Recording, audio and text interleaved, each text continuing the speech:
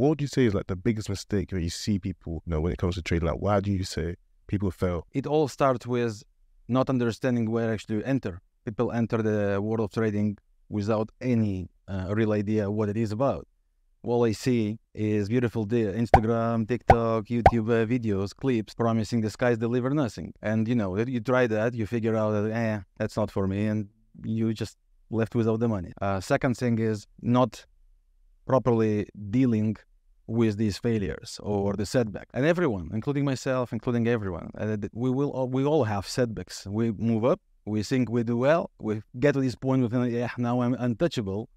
And then the market surprises you. The market catches everyone, right? We fall back, it's a setback. And the question here is, how well and fast can you recover from this setback? How well can you deal with that? And that's what separates the men and the kids in the trading world.